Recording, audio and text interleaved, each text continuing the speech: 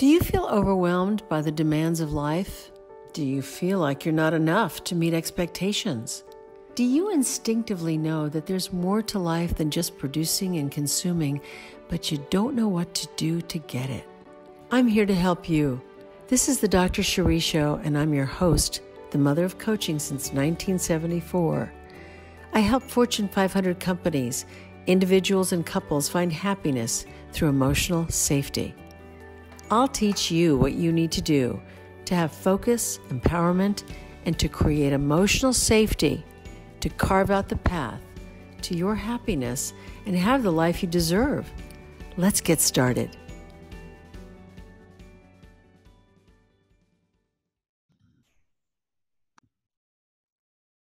Hi there. I'm Dr. Chérie Scott, and my podcast today, I'm going to have somebody very special who you are going to love.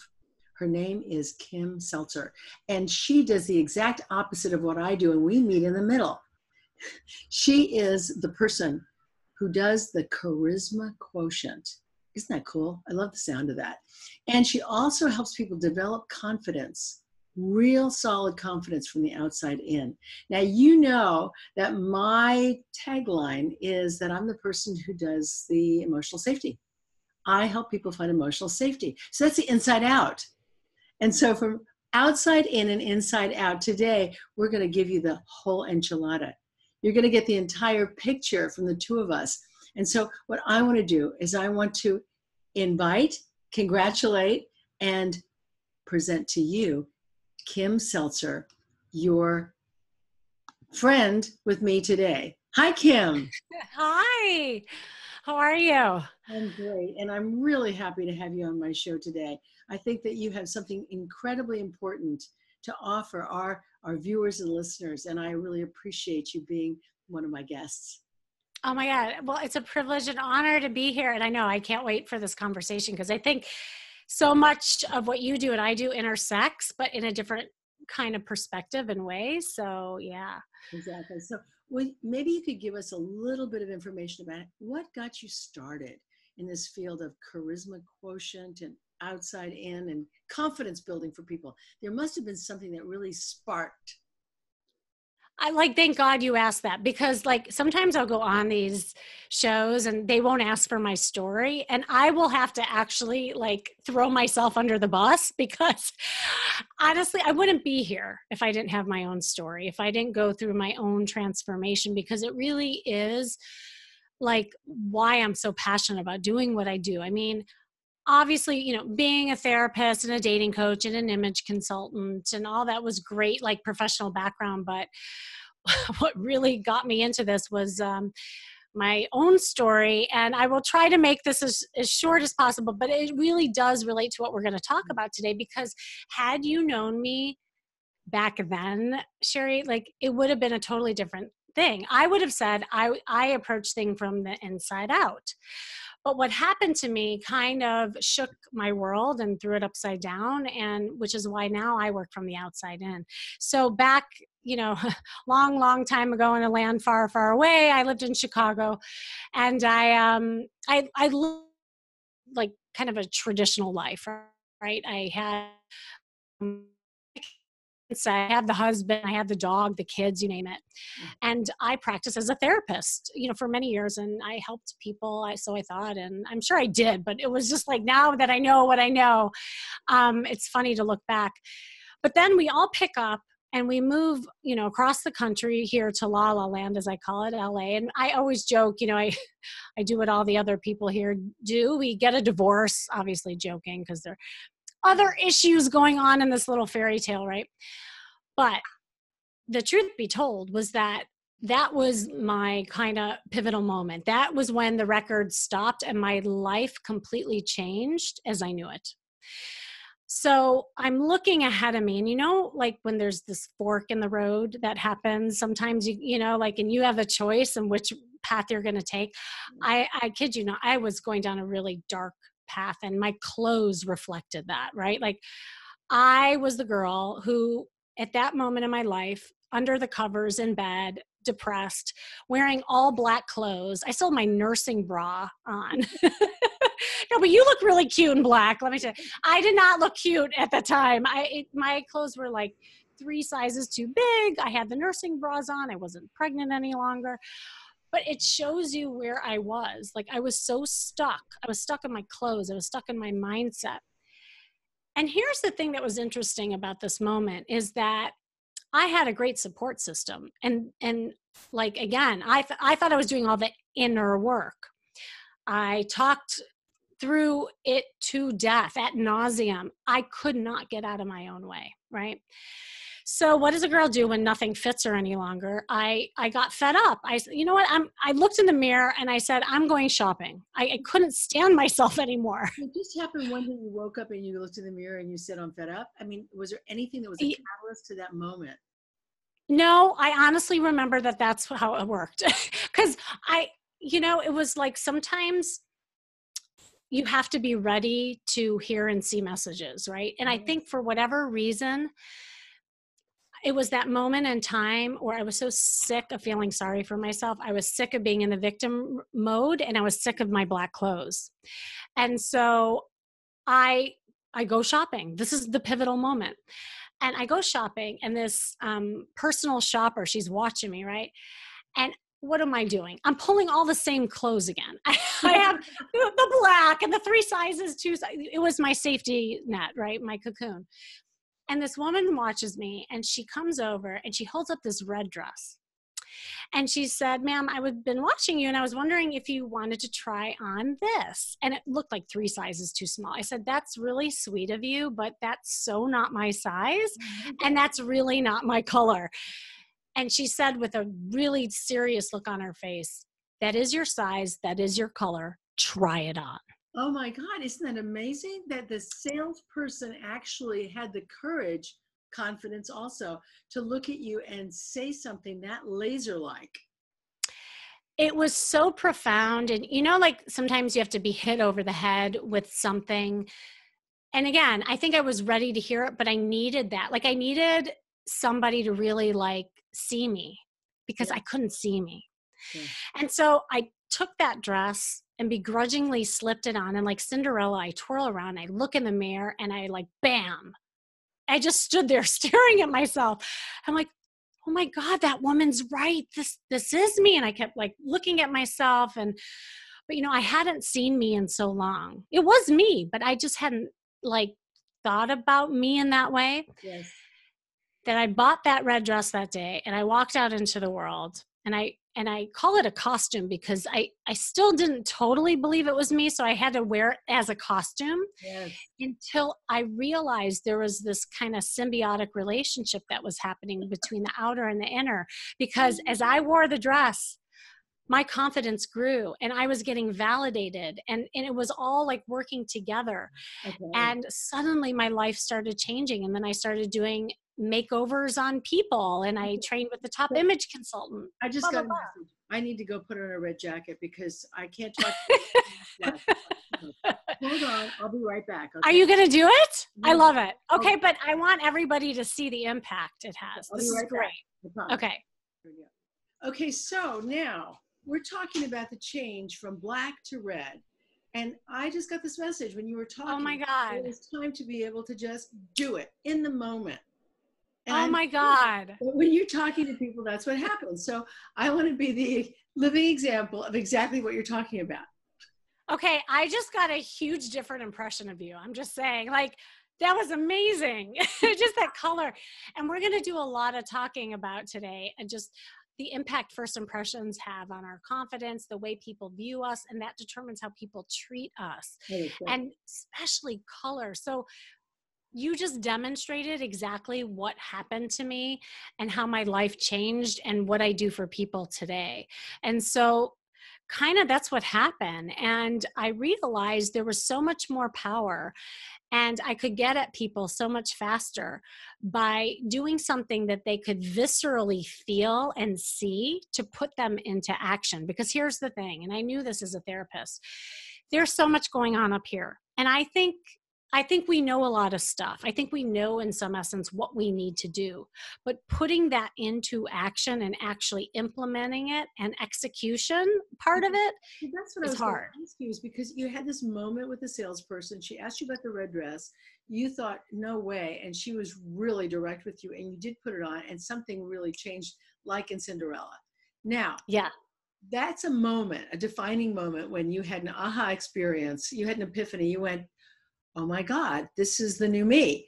Now, you went from that moment into creating a whole industry practically of people coming to you because they felt emotionally safe with you to be able to help them find their color, their image, their confidence. And I want you to help us map out the steps, because what you just said is that this is the hardest part for people. Well, how do I do it? What do I do first? How do I get there? And you've been so successful in this that I want you to help people with the baby steps along the way. I love that you, first of all, asked that and you mentioned the baby steps, because that is exactly where I start. I actually just did a talk on this. I mean, I think one of the biggest reasons why people, well, first of all, there's two reasons why people don't change. One is fear. Right. And for me as a therapist, it's important to understand, and this is the first step, is understanding people's journey and their story. I think that is what provides the emotional safety that you're talking about, is having more of an understanding of where people come from, because what works for you is different from somebody else who have different backstories. Like we all get triggered in different ways, because we base it on our previous experiences. So, for me, in order to provide that emotional safety, it's understanding where people have come from. That's the first and foremost. So that's when I put my therapist hat on, right? And help people. Is it actually talking about their history, their background, where their underpinnings, their beliefs, their attitudes, the way they see the world, and then looking at where they want to go in the future? Is that kind of the bridge between the past and the future? Yeah, some of it. So what I do, probably what people experience in therapy, is I always tell people, I want to know I want to know your life from when you were an embryo all the way up until now, because I believe our past is connected to the future and the choices we make, the patterns that get created. And it's not to dwell on it, but to understand it so we can push through it and create new habits, new patterns. So really that first sitting is the only time I kind of talk about the past, and it's only to have an understanding of what can help people move forward. Okay. And that's the fusion for me with my therapy and the coaching and the image consulting intersect, so that it's at that point that I determine how I'm going to help people. And that's where the charisma quotient, formula comes in. And there's three kind of secret ingredients with that. The first is helping people with their style intelligence, raising your style IQ. I don't think I've ever heard style IQ. Maybe you can define it for us. Up, to be honest. I made it up because it kind of goes along with the other IQs that I work with. But, I was thinking about it. What we wear, how we present, the body language is so profound, when we enter a situation, when it comes to first impression. I mean, 93% of communication is nonverbal. 93%. So right? So like what we say isn't even as important as how we show up. And that can create the path for where you want to go. I'll give you an example, after I go through my formula of what that kind of looks like, with how I worked with a client in that. So I'm assessing kind of the outside first. It's like, what can I have somebody do that can get that immediate result, that immediate satisfaction, which isn't a lot these days, right? Like a lot of this internal stuff, we have to sit with and work through, which is just as important. I'm not saying it's not. But sometimes when you do something that's quicker, when you get that little quick win, so to speak, that increases your confidence. So that helps you go to the next level. So that's why I like to start with the outer and raising your style intelligence so that you gain that confidence moving forward. Then the second... Let me just ask you a question, because the style confidence and style intelligence, that those are really new concepts for me, because when I went to Mm. school, I wore a uniform for 13 years. And I Oh. never had that confidence at all. As a matter of fact, I'm always looking for a uniform. So I created a set of uniforms for myself so that I could be able to step into those and feel comfortable and safe and stable. So I guess I want to know, if you're talking about that confidence, or um, how do you help somebody define who they are, if like me, if I've been wearing a uniform for all those years and then I just didn't know who I was physically and visually. So with someone like you, I would start with your language. See, this is why it's helpful to understand people's background. So now that I know that about you, I would probably start differently with you than I would somebody else. So I would probably use your language as uniforms. What if I were to help you get uniforms for the different parts of your life? You know, you need a professional uniform. Now let's look at your dating or your partnership uniform. Maybe you need a professional, you know what I'm saying? Because that's how you think and that's where you come from. And so it's just helping you develop style in each of those areas. Now within that, I would, teach you my 3C formula. So this is something that everybody can do. Tell us Everybody about can do. these. We're dying to know. 3Cs. I love using like 3Fs, 3Cs, because it's just easy to remember, right? It's Yeah. chewable. And so what that is knowing the cut of the clothes that flatter your body type. Yeah. And everybody has a body type. With women, there are 5. With men, there are 3. And I actually, if you go to my site, seltzerstyle.com, you can download a free body type guide and determining what your body type is. And once you measure yourself and you know, You have to say yeah. your site again because it was too fast. Oh, I sure. couldn't even catch it. So will you say Oh it, my gosh. Yeah, please? seltzerstyle.com, like Right. my last name, Alka Seltzer. No, seltzerstyle.com. Perfect. And I can even, if you want, I can provide a link for your Okay. people. And then they can just click it and it'd be easy. Okay. So for women, I have this guide. And for men, I have this man's fashion manifesto, which is, men need this just as badly, if not more than women. But they have nowhere to get this education from. Sure. So Absolutely. here's the thing, and how it relates to your confidence is that once you know what clothes flatter your figure and what clothes to stay away from, it helps you feel more confident and body confident when you look in the mirror, when you move. I mean, we all have, and this is the second C, the confidence clothes. Like, I bet you there's an outfit in your closet that is probably like your go-to outfit if you had a social event or a professional event. And it's like pulling that outfit and determining what is it about that that confidence clothes that you like. Is it something that you've been complimented in? Is it the color? Is it the cut? So again, all of this is working towards that symbiotic relationship between the outer feedback that you're getting from your appearance and how it affects you internally. Thirdly, color. And you just demonstrated how amazing color can impact a viewer and how you're being seen. Like, that color totally made you so much more vibrant. Anyone who's watching this right now, she looks amazing in this red. And actually, there's a lot of psychology with color. So people who are in business and they want to, like, I know you help a lot of people in businesses. There are certain colors to wear when you're trying to sell. There's certain colors when you're trying to demand authority. So, understanding those aspects of your style intelligence can really help you with not just your confidence, but how you appear charismatically. Okay. So now you're showing up as this brilliant, incredibly capable, charismatic, profound woman who is like the answer to all of our prayers, including my husband's. But the question I have to ask you is, were there any mistakes you made along the way? And would you be willing to share one of them with us? No, I never made mistakes. I was really perfect. And are you kidding me?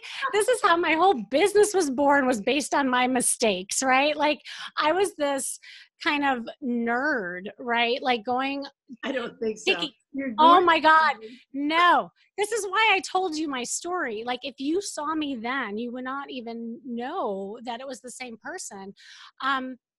I have a really funny story around this, and then I'll move into the second part of my formula because it kind of relates to it, Mm. is that I'll never forget when I first was introduced to my first single girlfriend, because mind you, I moved to a new town. I know nobody. Right. And the first people I met were other moms who were married. So I just knew married people. And so I just felt like total, like I had the scarlet letter on. I didn't know what to do. I I still had like really I had no game. I didn't know how to flirt, and which is what I teach people nowadays. So again, like all the stuff that I was taking notes on back then, I had to do the hard way.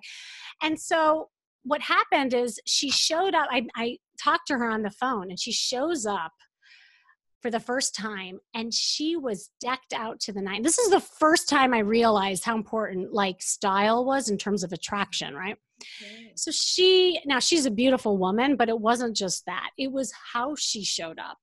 You like the way she was walking, and she had this long blonde hair, and she had these heels on, and she kind of, like clicked as she walked. And I'm just like staring at her, and here I am in my oversized black clothes, flats on, had probably stains on me from, my baby throwing up on me. Like it was clearly night and day from this woman.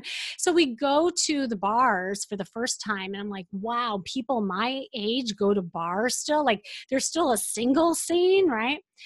And so I saw, and I just watched her that night. And there was this moment where we're sitting at the bar, and she looks across, cute guy, and she's like, see that guy over there? I'm like, that young guy? He's like, that guy is so young. She goes, I don't care. And now this is when I learned about body language. She takes one look at him. She looks down. She looks up again. And I kid you not, the guy was like at our side within like 5 minutes. I'm like, oh, she's magic. Magic Yeah. thinking. And seriously, I'm like, how did she do that? But really, and this is what I teach today, is that I realized it wasn't just the clothes.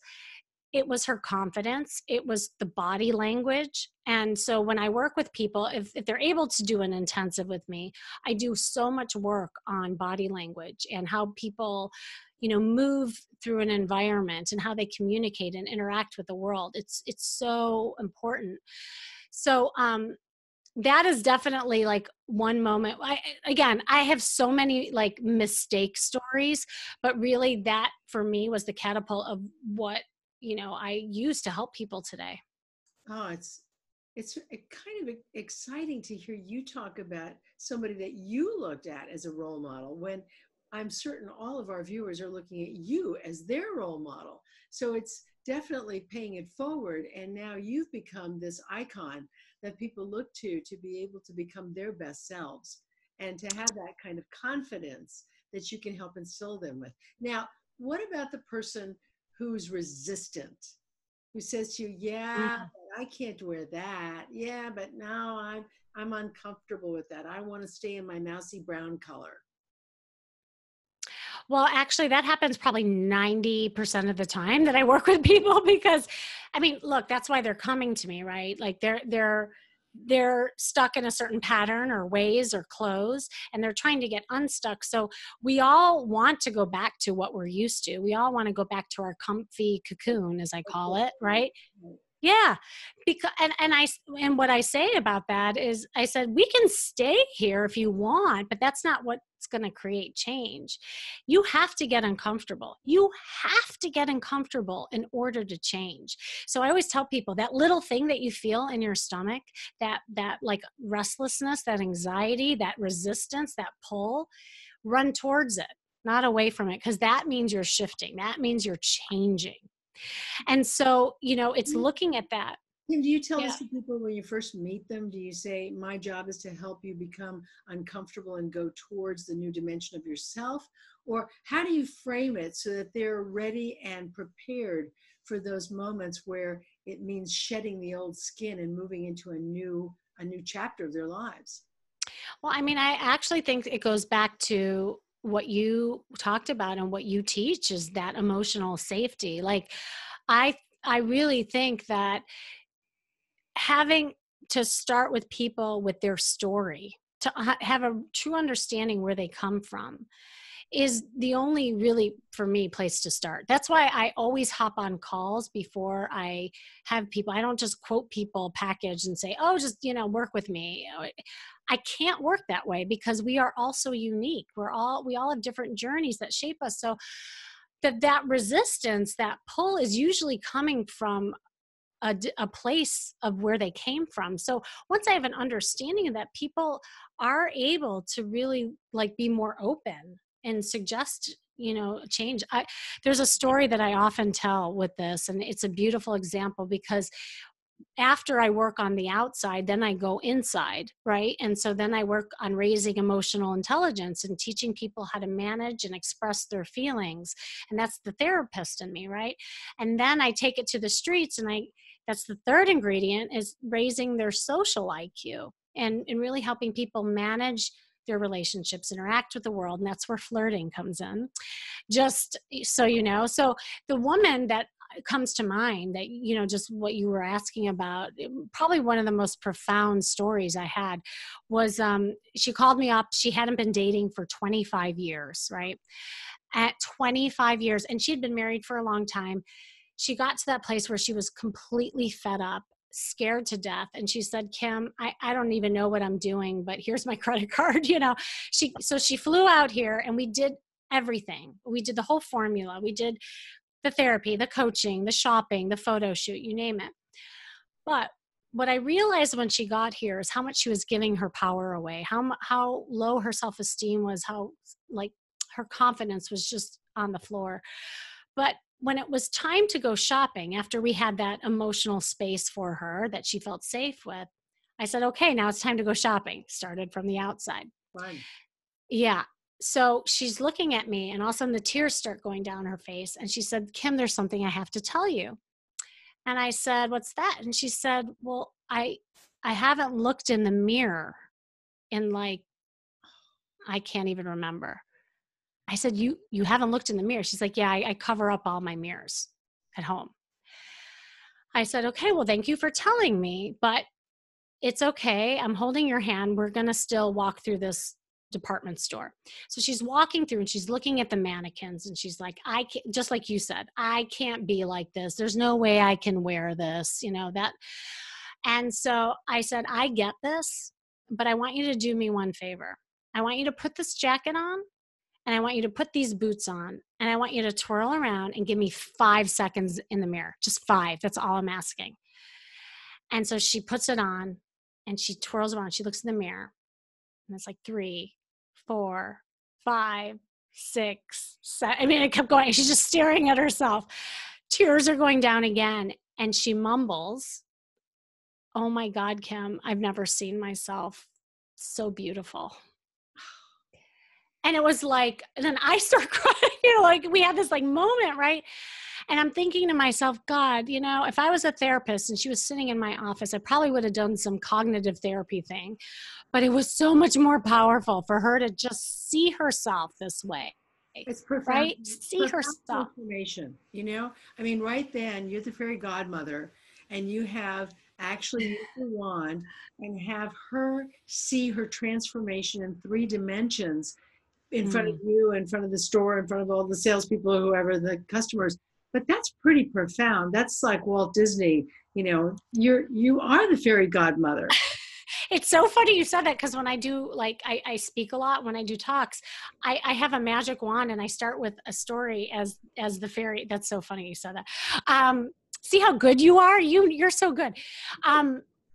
No, but what's really interesting about this story is that you would, like my story, like all my clients, it seems almost airy-fairy and a little bit of hocus pocus. It's how can a dress or a lipstick or something change somebody's life? But what happened is what happens to most people, and that is a domino effect that happens. So what this woman did, I created a monster basically. Now after that, she was skipping through the store. She was trying things on with the door open. I mean, this is a woman who had all these body shame things going on. She goes to the photo shoot. She can't believe how gorgeous she looks in the photo shoot. She goes back home. She starts dating up a storm. And the ending of this happy fairy tale is that she ended up meeting a fantastic guy, and they're still together today. Oh, it's so it it's does sound it a, sounds very fairy, right? But it wasn't just that moment. It was a moment that pivoted her into something that she needed so that she could go inward, so that she could make change and put herself into action. So I just think that this is fabulous what you do, and the world is blessed to have you in it and making such a difference in people's lives. It's just profound. So I know that I'm taking up a lot of your time, and I know that you have a lot of demands on it. So I don't want to stretch you anymore or give you any more stress, but I want you to say your website again, how people can find you. And I want to thank you for your time, your energy, your passion, your charisma, and the incredible service that you're doing for men and women around the world to be able to be their best selves and to show up. Thank you. Thank you so much. And thank you for holding the emotional safety and space to have this conversation, honestly, because you made it so easy for me to share that. And I always say, like, that vulnerability, the way that we show up and we really express ourselves and honor that's when we connect. That's when we attract things, And so I want to thank you. And yeah, you can go to my website. It's probably the easiest way to find me, seltzerstyle.com. And you can get that, free body type booklet if you want to at my website. And I'm happy to provide the link for your listeners. You can also listen to my podcast, The Charisma Quotient, on iTunes as well. Oh, that's fabulous. Thank you so much for being with us today. And I just look forward to the next time we get to connect, because you are so very special and continue to do the brilliant work that you're doing with people. I love it. Oh, thank you. Yes, let's play again for sure. Great. Okay, so I'm going to, let's see if I can get this straight here. So this is Chérie Carter Scott with my podcast. Go to my website, drcherie.com. That's DRCHERIE.com. And when you're there, also go and check out my Facebook page. Same thing, drcherie.com, Dr. Chérie Carter Scott. Love to see you. And my job is to bring you some of the best. And Kim today was really fabulous. And I really think that if you can learn her charisma, the confidence that she helps you find, the colors, the cuts, the confidence, all those pieces put together, you're just going to show up as your very best self from the outside in and the inside out. Thanks again. See you soon. Bye-bye.